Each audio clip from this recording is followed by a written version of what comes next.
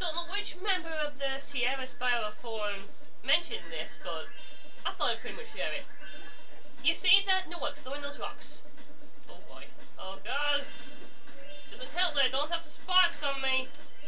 Anyway, what you're supposed to do is charge into those rocks, and he'll stop throwing those rocks at you. Obviously because he's run out of ammunition. And you know what happens? It's the blue bots!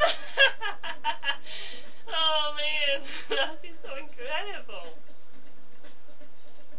That's the reason. Frozen bot, oh my god. Yeah, that's just what you get when you try to mess about with rocks and stuff. Nice, let's knock him right out. Ooh. Okay, time up!